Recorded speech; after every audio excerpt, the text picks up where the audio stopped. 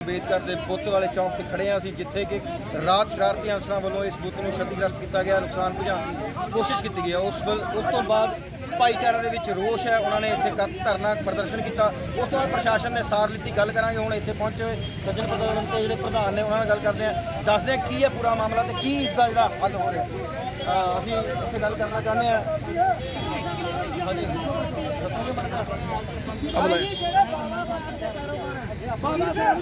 ਕੀ ਹੋਇਆ ਤੇ ਕਿਸ ਤਰ੍ਹਾਂ ਹੋਇਆ ਤੇ ਹੁਣ ਇਸ ਦਾ ਕੀ ਹੱਲ ਹੋਊਗਾ। ਇੱਥੇ ਭਾਈਚਾਰੇ ਦੇ ਸਾਰੇ ਲੋਕ ਇਕੱਠੇ ਹੋਏ ਹੋਏ। ਹਾਂਜੀ, ਕੀ ਨਾਮ ਹੈ ਜੀ ਤੁਹਾਡਾ? ਕੀ ਇਸ ਤਰ੍ਹਾਂ ਕੀ ਹੋਇਆ ਕਿ ਅੱਜ ਆਪਾਂ ਨੂੰ ਇੱਥੇ ਇਕੱਠਾ ਹੋਣਾ ਪਿਆ?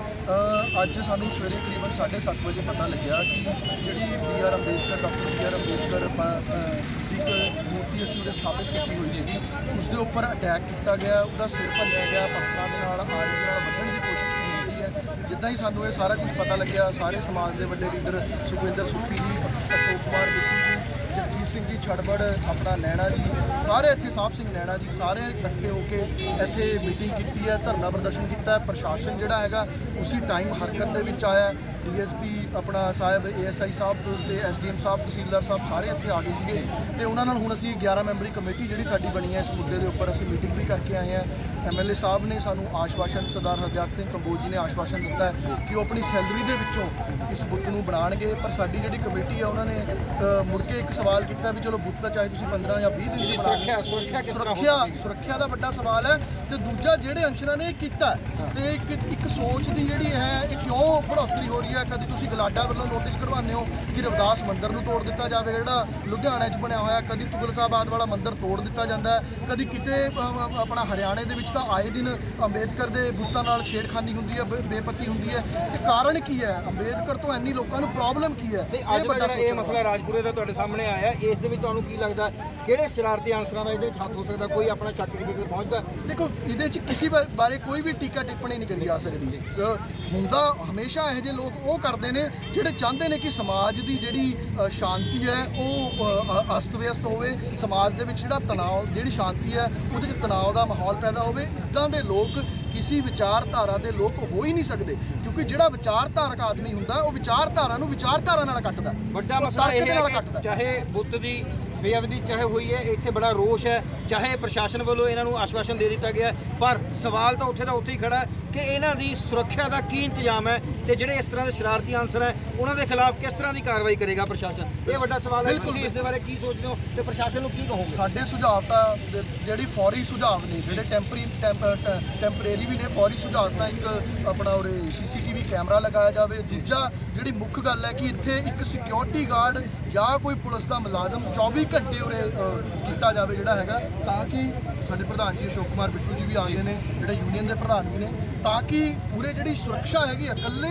ਆਪਣਾ ਅੰਬੇਦਕਰ ਚੌਂਕ ਨਹੀਂ। ਦੇਖੋ 4 ਵਾਰੀ ਸ਼ਹੀਦ ਊਧਮ ਸਿੰਘ ਦੇ ਬੁੱਤ ਦੀ ਜਿਹੜੀ ਕਿਸੇ ਨੇ ਪਿਸਤੌਲ ਆ ਤੋੜੀ ਹੈ, ਇਹ ਕਿੱਡੀ ਵੱਡੀ ਗੱਲ ਹੈ। ਸਾਡਾ ਪ੍ਰਸ਼ਾਸਨ ਕਰ ਕੀ ਰਿਹਾ? ਔਰ 50 ਜਗ੍ਹਾ ਤੇ ਹੋਰ ਬੁੱਤ ਬਣੇ ਹੋਏ ਨੇ। ਇਹ ਜਿਹੜਾ ਇੱਕ ਸ਼ਾਂਤੀ ਵਾਲਾ ਮਾਹੌਲ ਹੈ ਉਹਨੂੰ ਭੰਗ ਕਰਨਾ ਤਾਂ ਕਿਸੇ ਵਾਸਤੇ ਕੋਈ ਵੱਡੀ ਗੱਲ ਹੈ ਹੀ ਨਹੀਂ। ਇਸ ਤੇ ਮਹਿਲਾ ਸੁੱਟੇ, ਇਹਨਾਂ ਦੀ ਫੋਟੋਆਂ ਨੂੰ ਤੋੜ ਦੇ, 4 ਬੰਦੇ ਇਕੱਠੇ ਹੋ ਕੇ ਨਾਅਰੇ ਮਾਰਨ, ਕੋਈ ਦੁਕਾਨਾਂ ਬੰਦ ਕਰਵਾ ਦੇ, ਸ਼ਾਂਤੀ ਤਾਂ ਇੱਕਦਮ ਦੇ ਵਿੱਚ ਹੋ ਜਾਂਦਾ।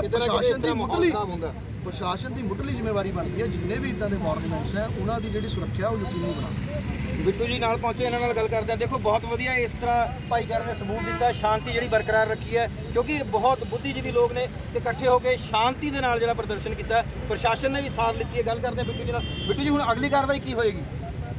ਸਾਡੇ ਵੱਡੇ ਭਾਈ ਸਾਹਿਬ ਰਵਿੰਦਰ ਵਕੀਲ ਨੇ ਤੁਹਾਨੂੰ ਸਾਰਾ ਕੁਝ ਦੱਸ ਦਿੰਦੇ ਆ। ਬਾਕੀ ਸਾਨੂੰ ਸਾਡੇ ਸ਼ਹਿਰ ਦੇ ਸਰਦਾਰ ਹਰਦਿਆਲ ਸਿੰਘ ਜੀ ਕੰਬੋਜ ਐਮਐਲਏ ਸਾਹਿਬ ਨੇ ਵੀ ਸਾਨੂੰ ਵਿਸ਼ਵਾਸ ਦਵਾਇਆ ਵੀ 10 ਦਿਨ ਦੇ ਅੰਦਰ ਬੁੱਤ ਲਾਇਆ ਜਾਏਗਾ। ਬਾਕੀ ਸਾਡੇ ਦੇਖੋ, ਉਹਨਾਂ ਨੇ ਬੁੱਤ ਦੀ ਗੱਲ ਕੀਤੀ। ਉਹਨਾਂ ਨੇ ਕਿਹਾ ਕਿ ਮੈਂ ਆਪਣੀ ਤਨਖਾਹ ਦੇ ਵਿੱਚੋਂ ਜਿਹੜੇ ਪੈਸੇ ਆ ਉਹ ਦੇ ਕੇ ਉਸ ਬੁੱਤ ਨੂੰ ਨਵਾਂ ਬੁੱਤ ਲਗਾਊਂਗਾ। ਪਰ ਫਿਰ ਵੀ ਜਿਸ ਤਰ੍ਹਾਂ ਕਿ ਵਕੀਲ ਸਾਹਿਬ ਨਾਲ ਵੀ ਗੱਲ ਹੋ ਰਹੀ ਸੀ, ਸੁਰੱਖਿਆ, ਉਹਨਾਂ ਨੇ ਕਿਹਾ ਕਿ ਸੁਰੱਖਿਆ ਬਾਰੇ ਤੁਹਾਨੂੰ ਕੋਈ ਕਿਹਾ ਗਿਆ? ਉਹਨਾਂ ਨੇ ਕੋਈ ਆਸ਼ਵਾਸਨ ਦਿੱਤਾ? ਸੁਰੱਖਿਆ ਬਾਰੇ ਦੇਖੋ ਜੀ, ਸਾਨੂੰ ਪ੍ਰਸ਼ਾਸਨ ਦੁਆਰਾ ਐਮਐਲਏ ਸਾਹਿਬ ਦੁਆਰਾ ਪੂਰਾ ਆਸ਼ਵਾਸਨ ਦਿੱਤਾ ਗਿਆ ਹੈ ਕਿ ਇੱਥੇ 24 ਘੰਟੇ ਇੱਕ ਗਨਮੈਨ ਜਾਂ ਸਿਕਿਉਰਿਟੀ ਗਾਰਡ ਇੱਥੇ 24 ਘੰਟੇ ਉਪਲਬਧ ਹੋਏਗਾ। ਅੱਛਾ ਜੀ, ਸੀਸੀਟੀਵੀ ਕੈਮਰੇ ਵੀ ਹੋਣ। ਇਹ ਤਾਂ ਦੇਖੋ ਮੀਡੀਆ ਆਈ ਜਾਣਗੇ, ਧੰਨਵਾਦ। ਹਾਦਸਾ ਹੋ ਜਾਂਦਾ ਤੇ ਲੋਕ ਬਹੁਤ ਗੁੱਸੇ ਦੇ ਵਿੱਚ ਆ ਕੇ ਕੋਈ ਨੁਕਸਾਨ ਵਾਲਾ ਕੰਮ ਵੀ ਕਰਦੇ ਆ, ਪਰ ਇੱਥੇ ਇਸ ਤਰ੍ਹਾਂ ਦਾ ਕੁਛ ਨਹੀਂ ਹੈ। ਬੜੇ ਸ਼ਾਂਤੀਪੂਰਵਕ ਢੰਗ ਨਾਲ ਆਪਣਾ ਰੋਸ਼ ਜਿਹੜਾ ਜ਼ਾਹਿਰ ਕੀਤਾ ਗਿਆ ਤੇ ਇਸ ਨਾਲ ਪ੍ਰਸ਼ਾਸਨ ਵੀ ਹਰਕਤ ਦੇ ਵਿੱਚ ਆਇਆ ਤੇ ਪ੍ਰਸ਼ਾਸਨ ਨੇ ਬਹੁਤ ਜਲਦ ਕਾਰਵਾਈ ਕੀਤੀ ਤੇ ਕਿਤੇ ਨਾ ਕਿਤੇ ਇਸ ਸਮਾਜ ਭਾਈਚਾਰੇ ਦੇ ਲੋਕ ਇਸ ਕਾਰਵਾਈ ਤੋਂ ਜਿਹੜਾ ਹੈਗਾ ਸੈਟੀਸਫਾਈਡ ਲੱਗ ਰਹੇ ਨੇ।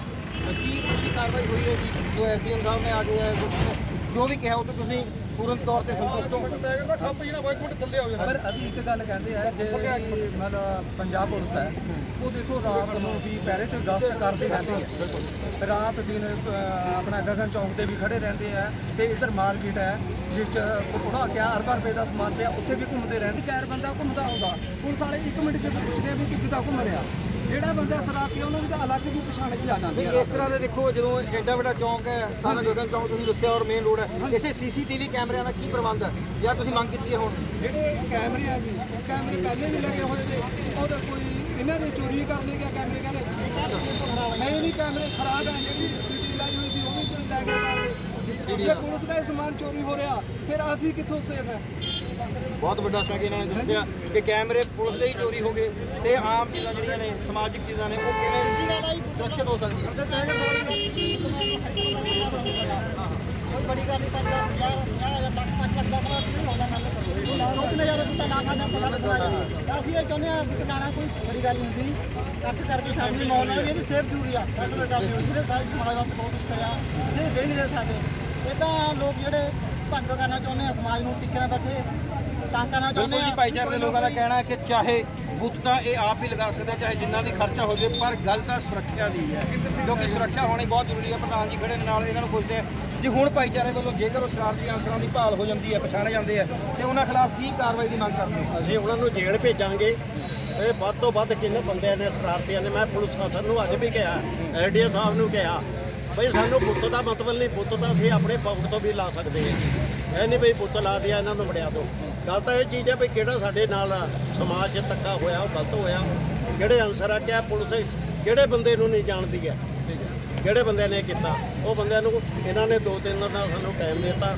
ਇਸ ਕਰਕੇ ਸਾਡੀ 11 ਮੈਂਬਰੀ ਜੋ ਕਮੇਟੀ ਹੈ ਉਹ ਅੱਜ ਹੁਣ ਬਣ ਜਾ ਰਹੀ ਹੈ। ਹੁਣੇ ਉਹ 11 ਮੈਂਬਰੀ ਕਹੂਗੀ ਬਈ ਅਸੀਂ ਇਹਨਾਂ ਤੋਂ ਪੱਲੇ ਲਾਣਾ ਕਿ ਆਪਣੇ ਪੱਲੇ ਲਾਣਾ, ਕਿਆ ਉਰੇ ਦਾ ਕਿਆ ਪ੍ਰੋਗਰਾਮ ਹੈ ਕਿਸ ਤਰ੍ਹਾਂ ਦਾ, ਉਹ ਅਸੀਂ ਜੇਕਰ ਜਿਹੜੀ ਰਣਨੀਤੀ ਉਹ 11 ਮੈਂਬਰੀ ਕਮੇਟੀ 11 ਮੈਂਬਰੀ ਕਮੇਟੀ ਦੀ ਹੋਊਗੀ। ਸਾਰੇ ਇਲਾਕੇ ਦੇ ਬੰਦੇ ਸੀ, ਉਹ 11 ਮੈਂਬਰੀ ਕਮੇਟੀ ਨੂੰ ਪੂਰੀ ਪਾਵਰ ਦੇ। ਸੋ ਹੁਣ ਅਗਲਾ ਜਿਹੜਾ ਡਿਸੀਜਨ ਹੈ, ਅਗਲੀ ਰਣਨੀਤੀ ਹੈ ਉਹ 11 ਮੈਂਬਰੀ ਕਮੇਟੀ ਤੈਅ ਕਰੂਗੀ ਕਿ ਕਿਸ ਤਰ੍ਹਾਂ ਪ੍ਰਸ਼ਾਸਨ ਨਾਲ ਗੱਲ ਕਰਨੀ ਹੈ, ਕਿਸ ਤਰ੍ਹਾਂ ਉਹ ਸਰਕਾਰ ਸ਼ਰਾਰਤੀ ਅਨਸਰਾਂ ਨਾਲ ਨਜਿੱਠਣਾ ਹੈ। ਸਤਿ ਸ਼੍ਰੀ ਅਕਾਲ। ਜੇ ਤੁਸੀਂ ਕੈਨੇਡਾ ਸਟੂਡੈਂਟ ਵੀਜ਼ੇ ਤੇ ਜਾਣਾ ਚਾਹੁੰਦੇ ਹੋ ਤੇ ਜਨਵਰੀ 2020 ਦੇ ਦਾਖਲੇ ਖੁੱਲ ਚੁੱਕੇ ਹਨ। SDS ਨਾਨ SDS ਯੂਨੀਵਰਸਿਟੀ ਪ੍ਰਣਾਲੀ ਦੇ ਅੰਦਰ ਤੁਸੀਂ ਜਨਵਰੀ ਸੈਸ਼ਨ ਦੇ ਲਈ ਦਾਖਲਾ ਲੈ ਕੇ ਟਾਈਮ ਸਿਰ ਆਪਣਾ ਵੀਜ਼ਾ ਫਾਈਲ ਕਰ ਸਕਦੇ ਹੋ ਔਰ ਕੈਨੇਡਾ ਜਾਣ ਦੇ ਆਪਣੇ ਸੁਪਨੇ ਨੂੰ ਸਾਕਾਰ ਕਰ ਸਕਦੇ ਹੋ।